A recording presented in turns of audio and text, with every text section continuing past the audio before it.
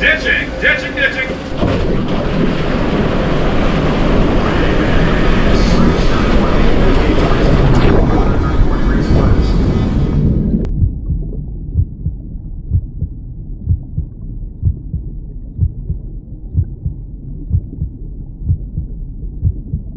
Let's talk about Dunker. It's a crucial concept that every person who flies needs to know. How to get out of an aircraft that's crashed and submerged in water. Reference points are points in an aircraft that you can rely on no matter what the situation is to find your way out. Okay, so why is that important? Well, I want you to pretend this elephant is a helicopter. Everything that's heavy on a helicopter is up top. Our main rotor system, our transmission, our engines. As soon as you hit water, the first thing that's gonna happen is you're gonna roll upside down. If you lose your references while you're upside down, it becomes incredibly difficult to find your way out.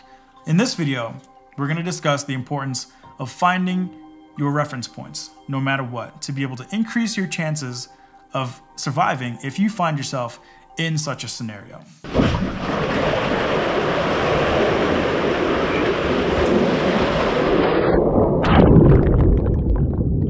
So I spent the day with Survival Systems USA in Groton, Connecticut, and they provide this type of training for any and everyone who wants it, basically. Mainly they serve people who are flying in and around oil fields or around water or over water, but anybody can go and anybody can get this training. Class began promptly at 8 a.m. with a video presentation that depicts a Marine CH-46 Sea Knight conducting an assault on a Navy vessel. As the aircraft approaches the ship, the left rear landing gear becomes caught on a barrier fence. The crew attempts to abort the landing by adding power, but the gear becomes stuck and the aircraft rolls and crashes into the water and begins to sink with the Marines inside. 7 of the 18 Marines didn't make it out of this crash. So the Navy recognized a need for a training program that would better prepare sailors to be able to egress an aircraft. And the training program they came up with is now commonly known as Dunker. So the day was broken up into 2 segments. The entire morning was dedicated to an all-academic environment where we learned about Boyle's Law, underwater environments, etc. The second half of the day we would spend in the pool and would progressively get harder, harder, and harder until at the very end of the day we were getting dunked underwater in the dark, blindfolded with no oxygen. So before we entered the shallow water egress trainer or the sweat chair, we needed to be comfortable or familiar with the sensation of breathing upside down without a mask. This was by far the most uncomfortable part of the training. Nothing about this felt natural. We sat at the edge of the pool and dunked ourselves underwater and tried to take a breath from an oxygen bottle. 2 things happened here.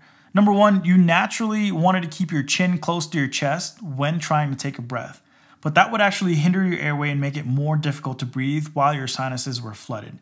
The instructors would give you a gentle reminder and push your head back as far as possible before we took our first breath. The second thing that would happen is our sinuses would flood with water. In this video, you can see a student hold her nose as she lowers herself underwater holding her breath. As soon as she releases her nose, water rushes into her nostrils and fills her sinuses. As for me, I really can't explain how difficult it was to have your nostrils and sinuses flood with water, but need to breathe through your mouth. Back here, you've never had that sensation of closing off your sinuses and nostrils, but breathing through your mouth. It's very difficult if you've never tried it. It's extremely difficult.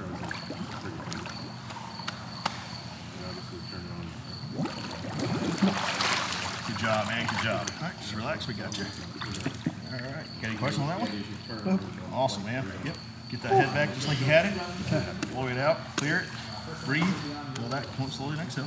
All right. Wait, I didn't get that on video. Can you? I didn't press record. That's okay. Can you we'll do just it get again? one. No, look that. We'll do this last one.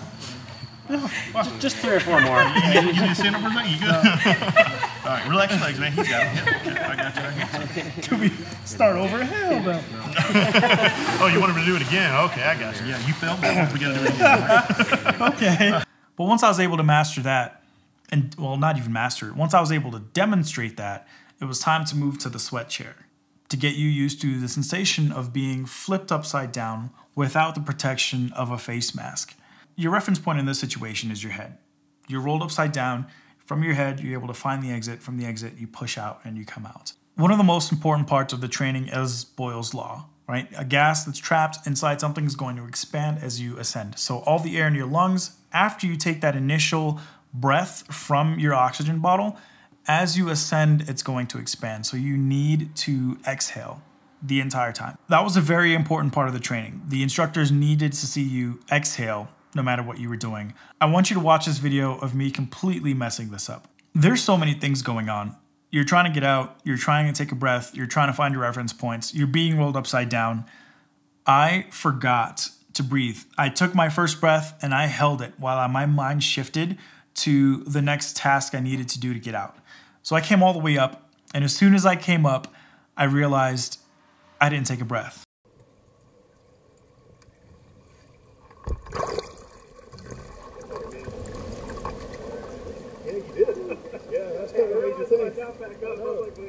You did a great job. You cleared it, but you never breathed. So we got to redo that one, man. All right? Because that's kind of the major thing about this one, right?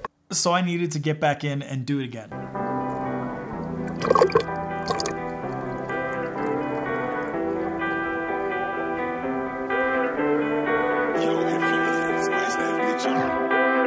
Right now, Lily Court, it's a little court, right? RP Coke, right? RP 24. I can make cool 50 can, less 24 out. Round with the pack through Tennessee mountains. VPN salts and at least 3 rounds. I'm thumping through it, I don't need no counter. Had to recess, potato, bit my neck on my joint. I got oil, I got him, I got wax, I got flour. Burn on pre-roll, finger, Pluto. Drip real hard when I'm hopping that Tudo. I just made a socket that a plug named Hugo. 30 laptops in my motherfucking condo. White collar, got a nigga bond like Lonzo. D nigga overrated like Joe Flacco. Let's go back to the Marine video for a second. I want you to picture everything we've talked about to this point.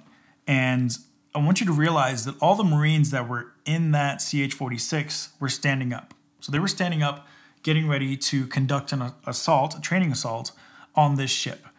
So when they hit the water, everybody scattered all over the aircraft. People had broken bones, broken backs, and they had no references because they were 1 minute they were standing up, the next minute they were thrown all about the aircraft. These training scenarios have been adjusted by the Navy to keep everybody seated and buckled in all the way through the landing.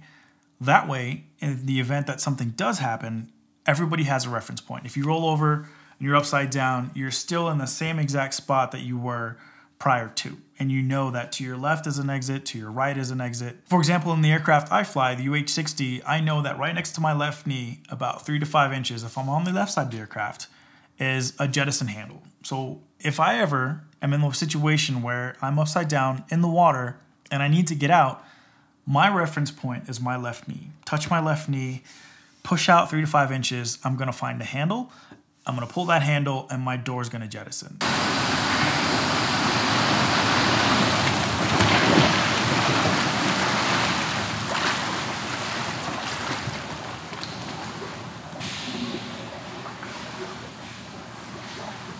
One clear. 2 clear, students clear. The first dunk was essentially with the training wheels on. I had oxygen, the lights were on, and I could exit out my door. Very easy.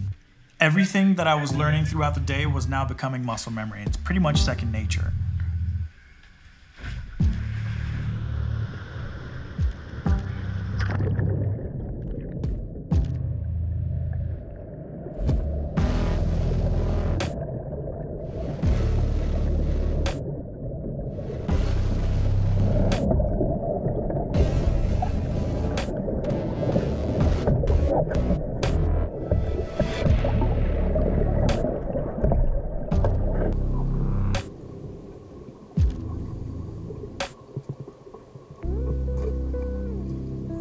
Now it was time to do a cross cabin exit, right? I needed to try my door and it wasn't gonna work, and I needed to egress out the other door on the other side of the aircraft.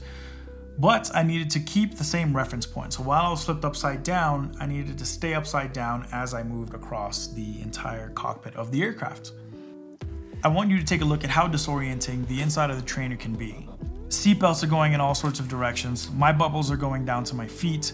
The natural tendency is to right yourself while inside the trainer. But if you do that, now everything around you is in the opposite place. Either the opposite side of the aircraft, the handles were high or now low. It's completely debilitating. The key here is to stay inverted and stay upside down with the aircraft. As you move about inside the aircraft, you find things, hold on to things to keep you oriented so you know exactly where things are. Once you're outside the aircraft, you're able to find the surface. If you forget everything I've said in this video, I want you to remember one thing, and that's a reference point. If you locate a reference point, you've already significantly increased your chances of survival if something were to happen. What you can't do is panic. And I know, easier said than done, but if you panic, you lose your reference point and you lose your exit. Stay grounded, think your way through, find your exit, and if you do that, you'll find your way out. Thank you to the sponsors of this video, Survival Systems USA in Groton, Connecticut. If you guys are interested in this type of training, they provide this training to anybody. You don't have to be military, don't have to have a job sponsor you. You can go and you can take this type of training for yourself, or you bring your friends and family or whoever. It's a lot of fun, you learn a lot, and if you guys are interested in seeing me do some more of this type of stuff, comment, let me know. If you like this video, please subscribe. See you.